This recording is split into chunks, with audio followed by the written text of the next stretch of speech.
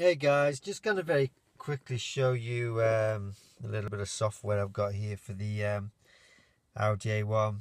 I had an airbag fault come on the dash there, and a couple other things I wanted to do. The car was going bleep bleep every time I was unlocking it, and it was doing my head in. So you know, when you take these things to Audi, there's like 70 notes, £70 just to check it out. And that's before they even do anything. So anyway, cutting to the chase, you can get this VCDS software off eBay for like 50 quid, and you get a lead, and it plugs into the UBD diagnostics port down here. Yeah, it's not rocket science, people. It just plugs into your car. It goes into the USB port. Yeah, honestly, you know, it's not rocket science. You get the lead and you get the disc. You install the software. It's for VADs, your Volkswagens, Skodas, Seat, Audi, and you plug it in. I did have a problem getting the software installed, but the guy I bought it from was quality, and he sorted it out for me. But basically, you're able to just go in and just like change stuff. Oh, you got a bit of a glare there. Sorry, I'll persevere. But you got to be careful with what you do. But it's things like airbags there, for example. I had a fault, so fault code, and it was basically came up driver's airbag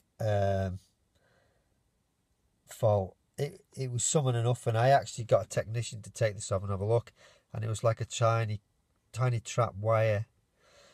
So he fixed that, and then with his software, I just cleared the code there, number 5, and that airbag light, which shows about there on the Audi A1, it just disappeared. Yeah, it wasn't a hard job to get rid of, but you can just do a lot of stuff with this kind of software. I'm sorry this video's a bit shaky and a bit pants, but I'm just basically doing a quick spare the moment video.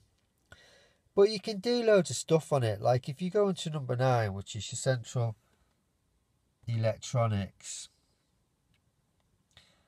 and then leave it a second to load up on the sensors, and then you go into coding, long coder help. Okay, you can do things like you can switch stuff off and on. Yeah, see all these options you get in here which load up, tick and untick stuff. Like I had one I switched off. Do you remember I was saying about every time I unlocked the car it was going bleep bleep?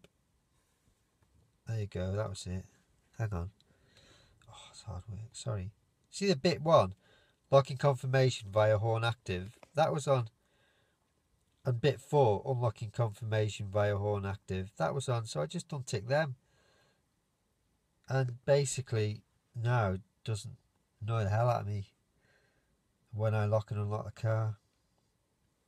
But sorry, just going back into that. Cancel, sorry. Coding, long out coding.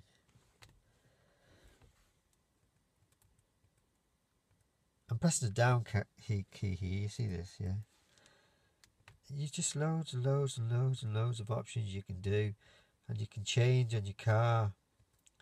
Some coding's accepted and other isn't, but it's endless stuff you can do.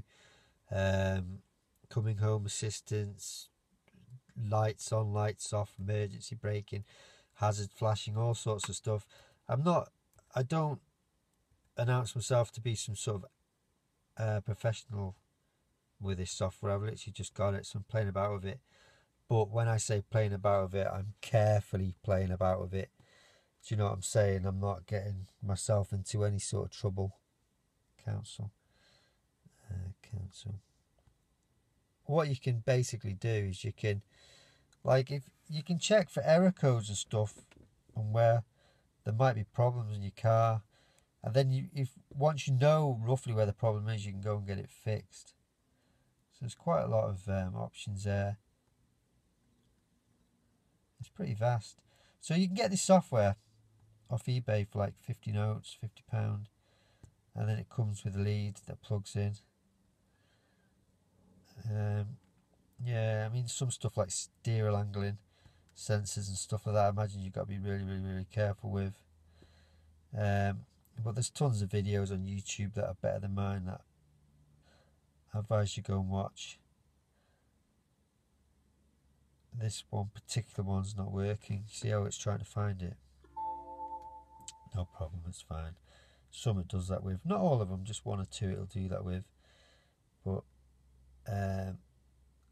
it's a software I'm not going to play around with too much, to be honest. I've kind of done what I wanted to do, which is one, to get rid of the airbag light, and two, switch off this annoying bleep every time I locked and unlocked the cars. And also I took the guy to the car to this guy in Southend-on-Sea, somewhere near Whitby, and he stupidly put this anti-hijack thing on, where when you unlock the car, this door would unlock, but these wouldn't until you press the key twice. Oh man, that was annoying.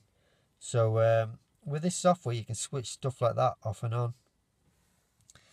So yeah, it's good. Anyway, sorry guys, that's it. Quick overview of VCDS release 15.7. Don't proclaim to be an expert, so you know, either get it, give it a try, or ask an expert, because it ain't me.